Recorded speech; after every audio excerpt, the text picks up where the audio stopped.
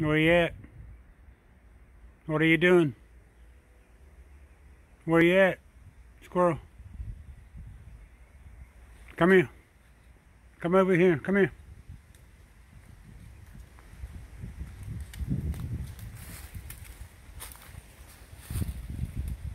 Come here. Come here. Come here. Come here. Get over there. Come on, get over there. I'm trying to get out of the sunshine. I can't see. Get over there. Get right there. Come on. Come on. Get them pecans down there. Come on. Come on. Come on. Come on down here. Right here. Pecans right there in the middle of the boat. Right there. Pecans right there. Come on. Come on.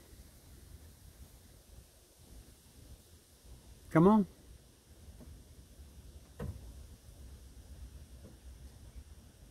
Come on, get them pecans right there. That raccoon right there, that raccoon right there, that raccoon right there, that squirrel, he got them pecans right there, that squirrel.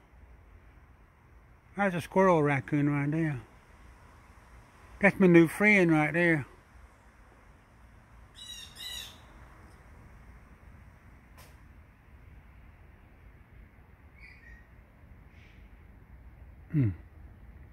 Difference between trying to video record a squirrel and video recording a possum is, a raccoon or a possum, is that with a raccoon or a possum, your hands face down, but with a squirrel, you have your hands over your head.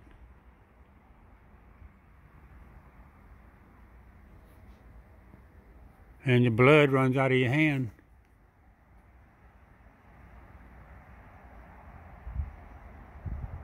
Here he comes.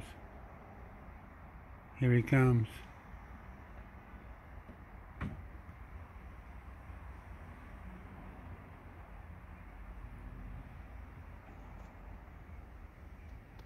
You stay right there, Anita. Don't go nowhere. We're only about 10 foot apart.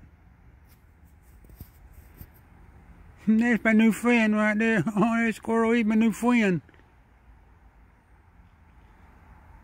Yeah, I had a pet squirrel. Back in 1970, I had a pet squirrel. A pet black fox squirrel. And he was a baby when I found him. He fell out of the tree. But I had him for probably 2 years. I had a cage. I never shut the door on his cage.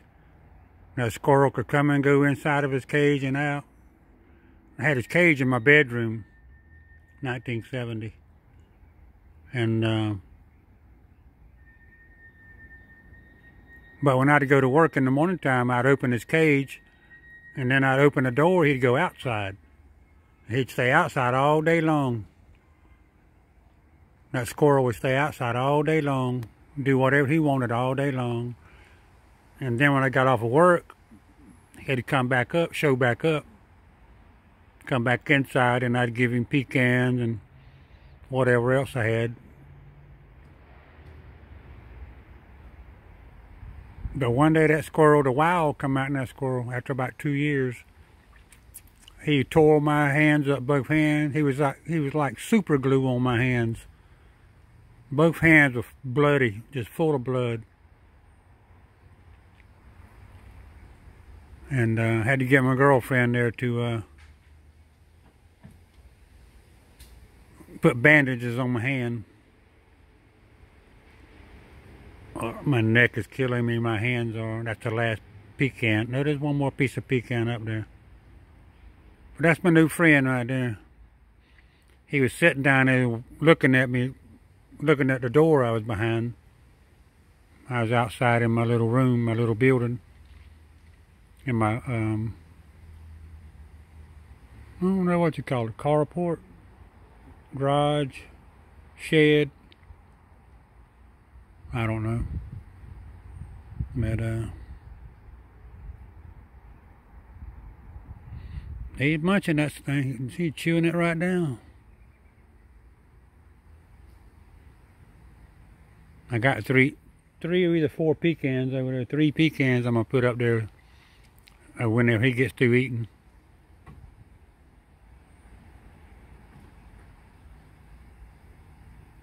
We're only about 10 foot apart.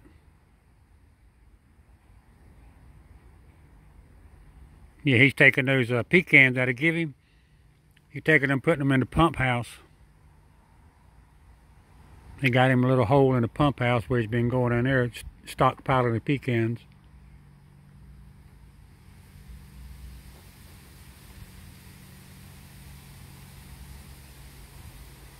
One day I'll walk across the road, right across to where I live. I can walk across the highway, and I could take video recording of some black fox squirrels and fox squirrels, gray fox. This is a gray squirrel. This is a gray squirrel, what this is. But I can walk across the highway and they have black squirrels, black fox squirrels, black squirrels, gray squirrels, all kind of squirrels. That was all of them. There's one little tiny piece left. The last piece. He eats that. I put them with the pecans out. You're getting down, ain't you? Squirrel and rice. Yeah, I used to hunt squirrel.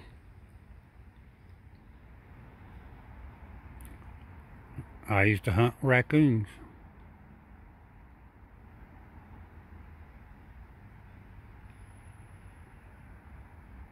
My back is killing me standing here. Hold on. Hold your potato cakes.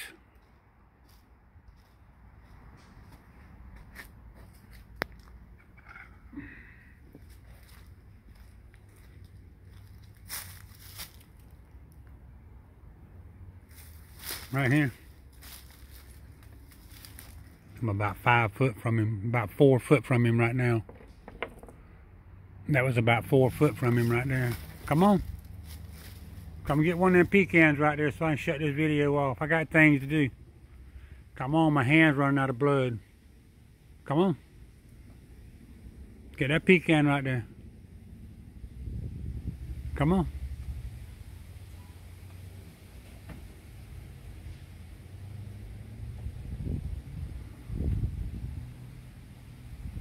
Put it in your mouth. Turn it around. There you go. Now, go put it in the pump house. I'm gonna stop this video. Stop.